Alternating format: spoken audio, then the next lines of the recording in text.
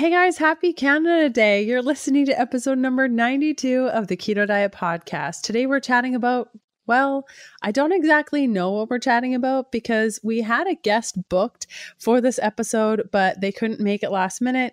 So I'm kind of just going to fly by the seam of my pants. We're going to be focusing on non-scale measurements of health, sleep hygiene, breaking up with coffee, how to become more empowered and confident with your own health, and probably a whole bunch more that I haven't planned. So I'm excited to kind of hang out with you for this special solo episode. I've also created a pretty awesome podcast extra for this specific episode. You can get it at healthfulpursuit.com/podcast/E92. I got one cool thing for you today.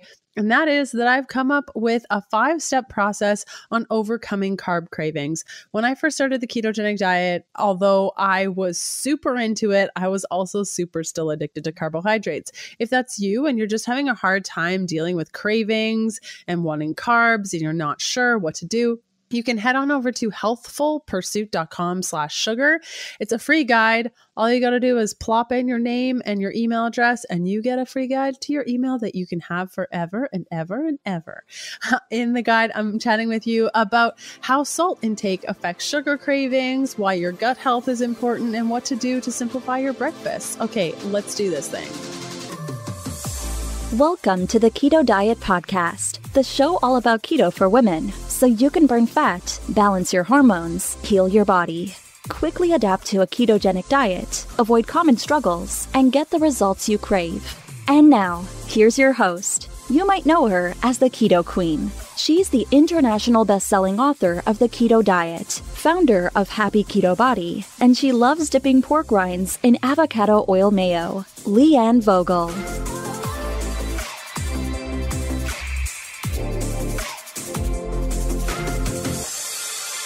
This is the place in the show where before, for many, many episodes before it, you'd hear a bunch of different ads about a bunch of different partners and food products, but we have gone partner free on the podcast and the blog, and everything that I do is no longer sponsored. Am I crazy? Probably. So many bloggers and podcasters rely on sponsors to pay for the production of their show, pay their team, and live their life and pay their mortgage. But as a consumer, I'm personally super sick of it.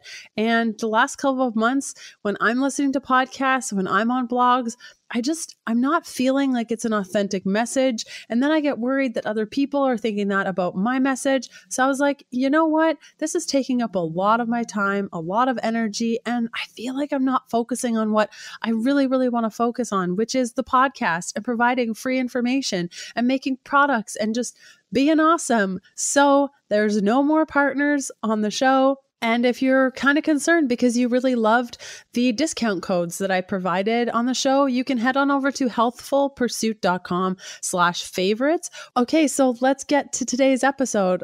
Like I said before, we structured this episode to be Leanne asked questions of a guest. So I'm just going to read down the notes that I had prepared, and we'll just kind of figure out as we go. So where this all came about is that I've noticed a huge trend. I've noticed a huge thing since I started Healthful Pursuit back, I don't even know, was it like 10 years ago? No. 8 years? I don't know. It all melds together. I think I started Healthful Pursuit 8 years ago. And when people started coming to the blog, they would ask questions. And at first, it was really easy to manage because I only had 2 people going to my blog. But now that there's hundreds of millions of thousands, of course, I know that that's not actually a number, but there's lots of people that go to the blog and there's lots of questions and I'm getting lots of messages and emails. It's so hard to answer every question. It's like impossible. And when I studied nutrition, I was never interested in helping people. It's so interesting how all of this came about. When I studied nutrition, it was for myself only, but then I felt like I needed to share all of this information because I knew all of it and people were struggling. And so when I started Healthful Pursuit, I wanted to help people. And I wanted to help people because I had been consulting one-on-one with people. And I find when you consult people, first, you can only see like 6 people a day. And that's not a lot of people to help. But when I started Healthful Pursuit, I thought, thought, oh my gosh, I mean, I could reach hundreds of people in a month as opposed to just a handful. And I could give them the tools that they need to empower themselves to seek answers and do things for themselves. And isn't this great? And what I notice is the bigger Healthful Pursuit gets, and I mean, woe is me, people are following Healthful Pursuit and you guys want to get information from me. And I'm so thankful that your seeking allows me to continue teaching and learning. And so thank you so much for being here and showing up. And when you show up and you're asking questions, it became so challenging for me that I couldn't keep up and I was drowning in helping people one-on-one again. And so this conversation really comes from a place of, I want to make sure that I'm serving you in a way that resonates with what you need. And that's why I'm constantly asking, like, what do you need? What do you want? If you follow me on Instagram, I ask questions all the time about what you need from me. And if you are subscribed to my newsletter, which you can do so at healthfulpursuit.com/sugar, then you get messages often about how you want to influence the podcast episodes and the questions you have for upcoming guests. And I really want to give you the stuff that you need to be successful. And when I'm planning a new product or a program or a book, I am always asking you, what do you need? What do you want? What are you struggling with? So I can make sure that I'm providing exactly what you need to move forward. So when I get questions that are so easily figure outable, like especially on Healthful Pursuit, I'm like, am I doing my job right? Like, what is happening here that they're not getting the answers? And I think one of the biggest things, and people have said this to me constantly, is they didn't know that they could go into Google. Like if you go into the Google machine right now and you type Healthful Pursuit and then whatever you're looking for, maybe you want to know more about carb ups. So you type Healthful Pursuit carb ups. You'll find a bunch of things. Google will give you all of the answers and it will come from my blog. If you want to know Healthful Pursuit cookie recipe, like maybe you saw this cookie recipe on my blog and you can't remember what it was called and you're like, what was it? And you're searching my site and you can't figure it out. You could try Google. So if you start your Google search by Healthful Pursuit and then whatever you're looking for, it'll bring up a bunch of results. So I wanted to take this time to really try to provide you with the confidence that you need to go out there in the world and gather information. And I think the reason that I get questions about certain things is that you trust my opinion. And that blows my mind because I am one person and it's so crazy that you trust me enough to even ask me a question. That's so cool. I just know that I may not be able to answer every single question. Actually, I know I can't answer every single question. I mean, even when I'm on a book tour and it's Q&A time and I'm answering questions, I don't get to all of them. And it's so sad. And I wish that there was like a bazillion of me and I could answer more questions.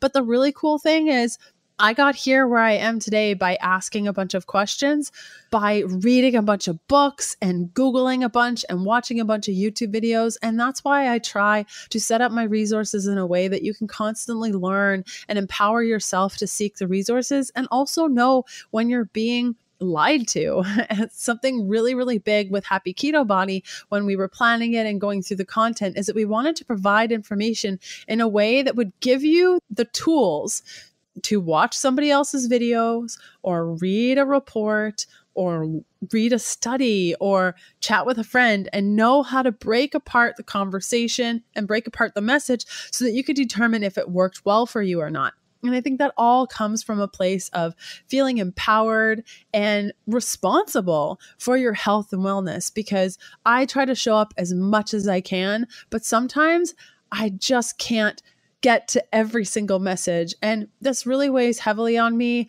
I have nightmares about it. I get sad about it. And the reason I wanted to start Healthful Pursuit was really to share this message that I have, that I feel I was really put on this earth to do.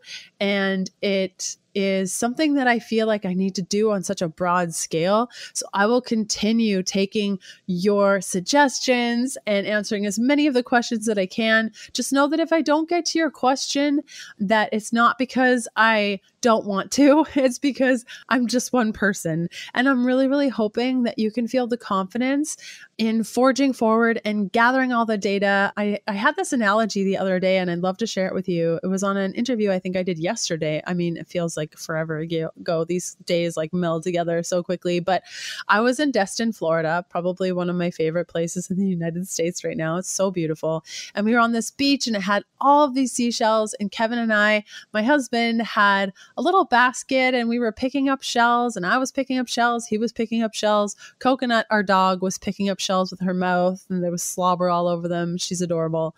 And then we sat down in the sand and we picked through all the shells and we ate some ice cream. And yeah, the ice cream was delicious. And we picked up all the shells, and I was going through the shells and like, I don't really like this shell, or I really, really like this shell. I'm going to keep this. And then a couple of days ago, so this is a couple months had passed, and a couple of days ago, I found the bag of shells and I'm like, oh my gosh, we're not even using these shells. I wonder if I can just pick out my 5 favorites and put them around the house. So this is very similar to how we want to approach our eating style. Is it's okay to gather all of these resources, all of these shells in your basket. And you're not really sure how you're going to use them. You're just learning. And I mean, you have a full-time job and a life too. So you're not going to become a nutrition coach, or maybe that's a goal for you and that's cool. But you're just picking up things here and there as you download podcasts and read books. Just pick them all up in your basket and then sit down in the sand and ask yourself, do you like this strategy? Or do you like this shell? Very similar. Like, look at it, feel it. How does it feel? And that's very similar to our nutrition practices. Just because somebody says that you need to do this one thing perfectly doesn't mean you actually need to, or that it's going to work for you. So once you gather up all these things that you think are going to work, try them on. And in my case, I kind of forgot about most of the shells, but there were a couple. There was one that was like super pointy and thin and was just so just beautiful. It had spirals. I remembered that shell and I was like, I need to have that one out of this bag. And they'll be very similar in a couple of months. Look at your eating style. What's working for you? What's not? Do you want to change things around? Do you remember another strategy that you maybe tossed aside a couple of months ago that might work for you now? So just know that it's constantly changing and it's okay. And if you can remain confident and empowered in your ability to seek answers, everything is going to be fine. And I'll try to be there as much as I can to provide resources to you and to constantly ask what you need. And really, it comes down to you being responsible for your own health. And this is a huge thing, huge, that I can now sit in a doctor's office and ask questions of the doctor and feel like I have a right to ask those questions because it's my body. And although they're there to help, they don't know me and they don't know my body like I do. And so by feeling like you are in control of your health and you're responsible for the results of that, I really love that feeling. And if you're not sure, if a doctor says something you're not sure of, go home, watch some videos, do some research, ask some questions, and make a decision that's right for you. Because at the end of the day, when you can be your best advocate, if you have children, that'll really help your children. I think the reason why I love being my own advocate is because my mother was, and it was always so great, when my grandma, before she passed away, when she would get sick, my mom of all her siblings would be there asking questions, talking to the nurse, getting all the details. And I remember seeing that and thinking, it's so cool that she's like this warrior fighting for the right things and for the things that are important to her.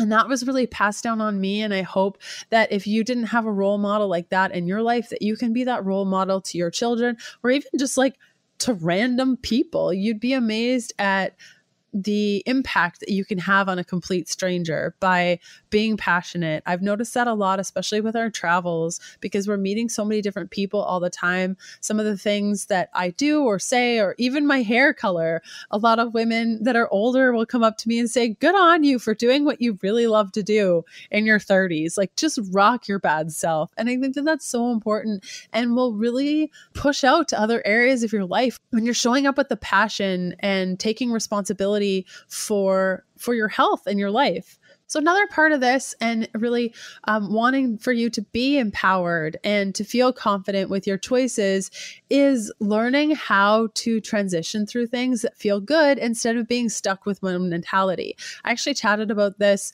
in another interview the other day, which was probably a couple of hours ago. But again, these podcast recording sessions are always crazy, and I never know what I said to anyone.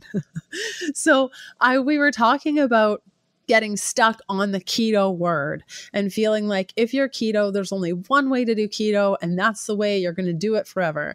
And so I think it's really important for us to know that keto is just a word. If you are, diagnosed with something super serious, maybe you've been diagnosed with cancer, or maybe you were born with epilepsy and you need to follow a ketogenic diet to the T in order to feel great and prolong your life. That's a very different ketogenic diet than if you are in your mid 40s, early 50s, you want to lose some weight, feel good, get your energy back, have good sleep. And you're like, oh my gosh, if I have 5 grams of extra carbohydrates, I'm not going to be in ketosis anymore. It doesn't need to be like this. And I know that when we get stuck in these dogmatic approaches, they stop us from actually being able to transform.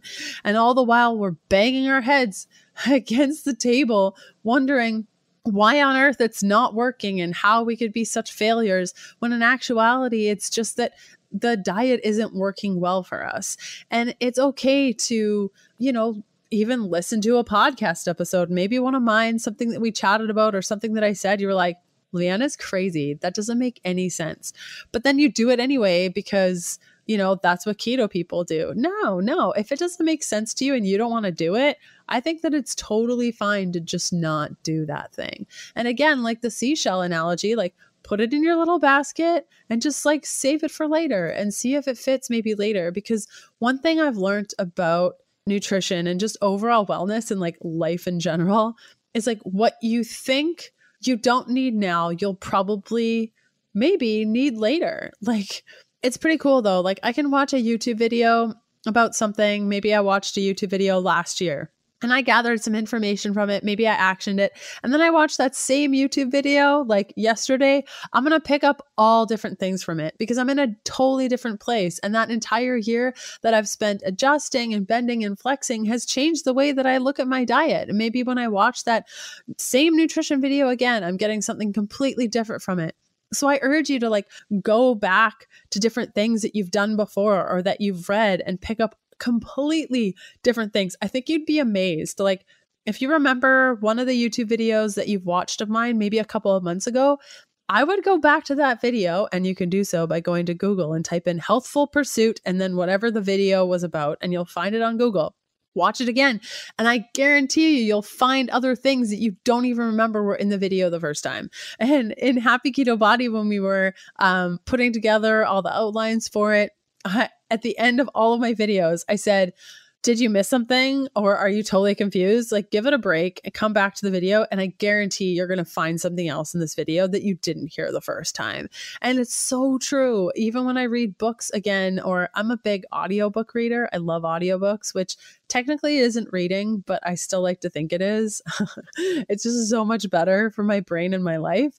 And so I can listen to an audiobook and I've done it. Like You Are a Badass, I've listened to probably 3 times. And each time I listen to it, there's something different. So I wouldn't discount one resource. If you've read it in the past, go back to it and see what comes up for you. I think the conversation of goals is also a really big one with this, in that if we constantly use our weight as a measure of our health, we're probably going to be disappointed a lot of the time. But there's so many more biomarkers that we can go off of. And when I say biomarkers, a lot of people get concerned that I'm saying like, go spend hundreds of dollars on blood work. And you're thinking, I don't have $100. That's not at all what I'm saying. You can use your sleep, your cravings, your hunger, your period as biomarkers to see where you are with your life. So if you are having the worst sleeps ever, no amount of blood testing, I mean, yeah, some blood tests would help you determine what that is. But if you don't have access to that and you're trying to figure out like, am I healthy? Am I not? Where can I improve? Try to look at just your day-to-day lifestyle and the behaviors that you have in your life and how you can adjust those things to make it better. So if you are working night and day from 6 a.m. to 9 p.m. without any breaks and you're exhausted and then you have the worst sleep ever, well, like, yeah. And a blood test isn't going to tell you that. It's just going to say, yeah, like you're inflamed and, your cortisol is high or it's imbalanced. But understanding what is happening and looking at the behaviors in your life, it's very rare that I will talk to somebody and after asking them a couple questions, they won't know what they're doing, quote unquote, wrong for their body. Like, it's so crazy. When I get questions, it's always like, I'm not sure if I should be trying carb ups. All these things are happening in my life. And, my thyroid is low. I'm craving carbs. I can't seem to fast. Do you think I should try carb ups? And I'm like, yeah, definitely. Because you came to that answer on your own. I feel like 9 times out of 10, it's like we always ask questions because we want permission from somebody else to be like, yeah, it's okay. Trust your body. But the most powerfulest thing, and you got to try this next time you're like, should I do this? And like, here are the reasonings behind this, but should I do it? Do it. And if it works out, you're going to be like, whoa, I just trusted my body and did something that it told me to do. And then I did it and it worked out. And then it's a muscle that you continue to grow and it grows and grows and grows until you're an intuitive person, which you have been all along. You just get in touch with that intuitive person. And the same goes for different markers. So if your sleep is bad, you can adjust the behaviors around your life for your sleep.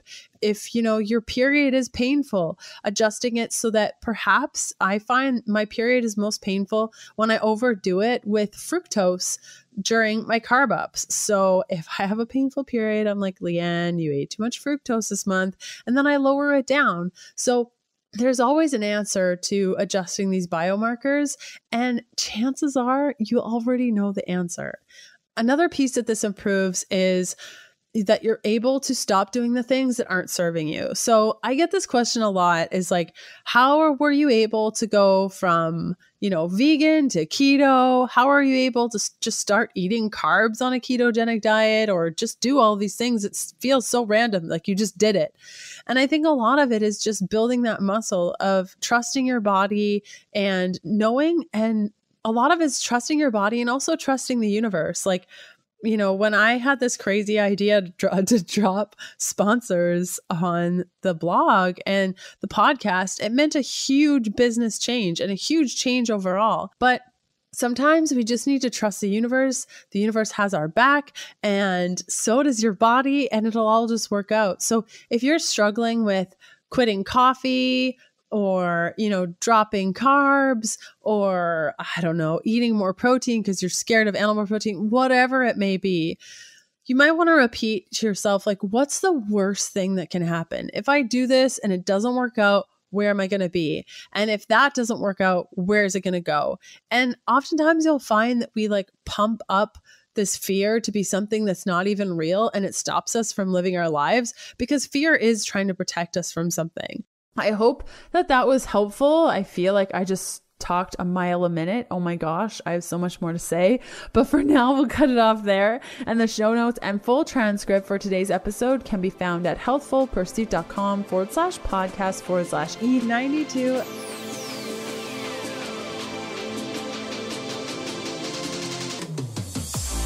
Thanks for listening to the Keto Diet Podcast. Join us again next Sunday to discover more keto for women secrets for your fat-fueled life. The Keto Diet Podcast, including show notes and links, provides information in respect to healthy living, recipes, nutrition, and diet, and is intended for informational purposes only. The information provided is not a substitute for medical advice, diagnosis, or treatment, nor is it to be confused as such. We cannot guarantee that the information provided on the Keto Diet podcasts reflects the most up-to-date medical research. Information is provided without any representations or warranties of any kind. please consult a qualified physician for medical advice. And always seek the advice of a qualified healthcare provider with any questions you may have regarding your health and nutrition program.